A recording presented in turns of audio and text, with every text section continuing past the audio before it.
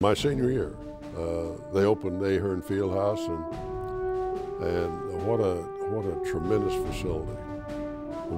At that particular time, it wasn't completed. They had the apex on each end of Ahearn still not completed. They had to put up tarpaulins and everything to keep the weather out when the games were played. We still had to dress over at Old Nichols, and we came across the campus in a bus.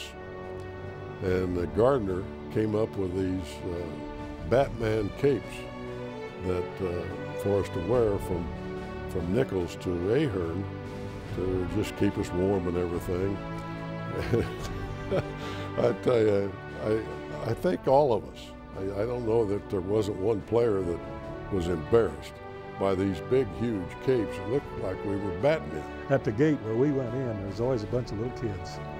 And when we had these big old capes covered clear down below, we'd just grab a kid or two and put them under that cape and take them in the ball game. And they just loved that. The workmen that worked on Ahearn had gotten a little gambling pot up on who was going to score on our team, who was going to score the first field goal. And of course, the guys took numbers. Was it going to be Ernie Barrett? Was it going to be Lou Hitch, Jack Stone, or whoever? Well, we got the tip-off. It had a wide open layoff. We basically had a half-court fast break from the tip-off. It had a wide open layup on the left side, and he was ambidextrous, but he missed that layup. But the guy that got the tip originally followed it up, and that was Lou Hitch. So he scored the first field. Playing in Ahearn Fieldhouse was truly extraordinary. The fan support was unequaled in my experience.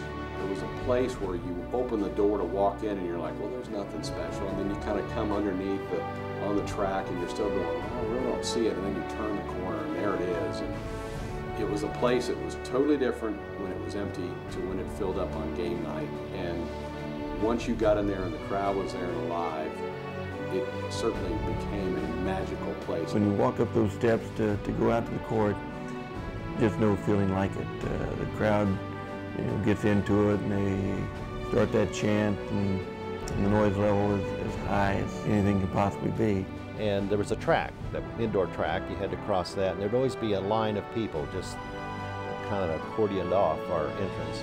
And it seems like from the time you got onto that track until you got onto the court, I don't remember much about that. It was like you were just transcending into a different arena. I mean, an arena of action, an arena of excitement. And your heart would race and adrenaline surge, and all of a sudden you're on the court. You can pump the adrenaline, and that fan crowd could get your adrenaline going so high, you would actually jump too high for rebounds. You'd jump too high to get your shot off, and you'd start missing. So when you started, you could get yourself mentally prepared, and you're down in a quiet locker room, but then, as you say, you start getting closer to the door, and when that door swung open, and you still had quite a ways before you got out to the court, the adrenaline just started going crazy, and you really needed to take some deep breaths because those fans could get you so motivated. The crowd was so close to the court, and they had the big balcony in Ahearn, and but the students were all by the court. I remember guys inbounding the ball, and students literally standing right beside them. You almost had to move the students back to find a place to inbound the ball on that sideline. I mean, you could reach out to touch the players and touch the officials like Jim Bain, and there was just a uniqueness about it. Some of the scoreboard clocks, the old scoreboard clock was very unique to its time. Then later, the court was raised about 2 feet, and it appeared that the coaches were looking right up at the players. The raised floor, to me, was a better floor to jump off of than the stationary floor that's always in the same place. The floor was very easy on the legs. Smoke accumulated up in the rafters, and actually it affected us on the court. People could smoke in there, and it wasn't just smoke. I think it was also dust. It was kind of a dusty place. They had a dirt track around the outside, and People did run on it. My first game in there, they had the tartan surface down, which everybody had kind of gone to in the 70s. So those are the first times I was in there was they had the tartan surface down to play basketball, which just didn't seem right. They got it back to hardwood before they closed the doors. Practice. It was cold as hell, excuse the expression in there, because the janitors were, not janitors, or the maintenance crew were opening the doors at the end, bringing in the equipment, setting it in there, and we were out there practicing. From that standpoint, I remember it being cold. I remember it being extremely warm during games. And the enthusiasm was probably the best it was in the country at the time. And there was nobody that had that type of enthusiasm for basketball. To be in the arena an hour and a half, 2 hours before when they threw open the garage door and watch the students, just unbelievable sight to see those students running in. When they opened that door, and it was like a herd of cattle, it'd be like that scene you see in Spain when they have the annual bull, you know, where I guess the bulls chase the people and they're all over and they're, you know, grabbing. That's kind of how it was. You just like open the gate and here they come. And they all had one thing in common, that they loved Kansas State basketball. They loved being a part of that tradition over there, and they loved camping out in cold weather. There was a badge of honor to sleep out there in the cold and wait in line for a week or whatever it took. The goosebumps that I get just talking about it. I mean, I talked to Tim Jankovic, and Tim was playing in the game against Indiana. And the first play of the game, offensively, K-State they ran a backdoor play for a dunk. And like I said, I remember the noise.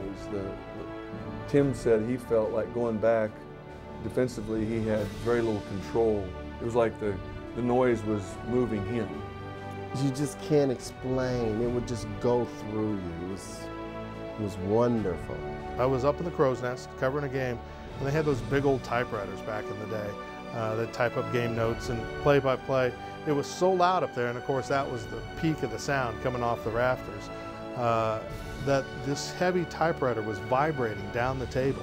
In fact, I have some hearing loss today, and I went here a while back to an audiologist, and he said, you have been exposed to some extreme high noise sometime in your life. And I went, well, you know, because I'd come home from games and my ears would be ringing.